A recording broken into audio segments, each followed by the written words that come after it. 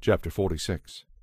The following messages were given to Jeremiah the prophet from the Lord concerning foreign nations. This message concerning Egypt was given in the 4th year of the reign of Jehoiakim son of Josiah, the king of Judah, on the occasion of the battle of Carchemish, when Pharaoh Necho, king of Egypt, and his army were defeated beside the Euphrates River by King Nebuchadnezzar of Babylon. Buckle on your armor and advance into battle. Harness the horses and prepare to mount them. Put on your helmets, sharpen your spears, and prepare your armor. But look, the Egyptian army flees in terror. The bravest of its fighting men run without a backward glance. They are terrorized at every turn, says the Lord.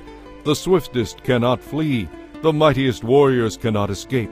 By the Euphrates River to the north they stumble and fall. Who is this, rising like the Nile River at flood time, overflowing all the land? It is the Egyptian army, boasting that it will cover the earth like a flood, destroying every foe. Then come, you horses and chariots and mighty warriors of Egypt. Come, all you allies from Ethiopia, Libya, and Lydia, who are skilled with the shield and bow. For this is the day of the Lord Almighty, a day of vengeance on his enemies. The sword will devour until it is satisfied, yes, drunk with your blood. The Lord the Almighty, will receive a sacrifice today in the north country beside the Euphrates River. Go up to Gilead to get ointment, O virgin daughter of Egypt. But your many medicines will bring you no healing. The nations have heard of your shame.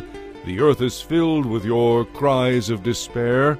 Your mightiest warriors will stumble across each other and fall together.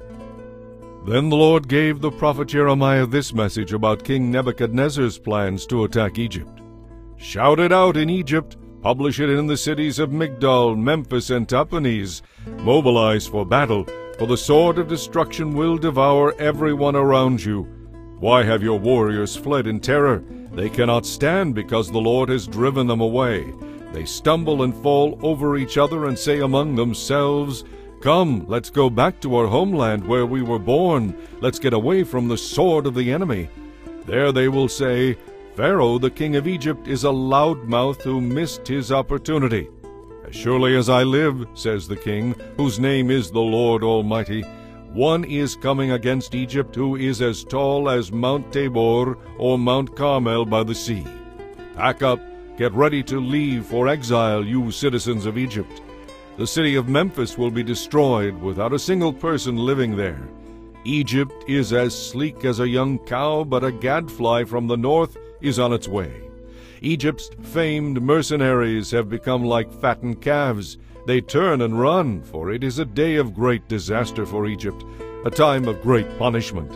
Silent as a serpent gliding away, Egypt flees. The invading army marches in. They come against her with axes like woodsmen. They will cut down her people like trees, says the Lord, for they are more numerous than grasshoppers. Egypt will be humiliated. She will be handed over to men from the north. The Lord Almighty, the God of Israel, says, I will punish Ammon, the king of Thebes, and all the other gods of Egypt. I will punish its rulers, and Pharaoh too, and all who trust in him. I will hand them over to those who want them killed, to King Nebuchadnezzar of Babylon and his army. But afterward the land will recover from the ravages of war. I, the Lord, have spoken. But do not be afraid, Jacob, my servant. Do not be dismayed, Israel, for I will bring you home again from distant lands, and your children will return from their exile. Israel will return, and will have peace and quiet, and nothing will make them afraid.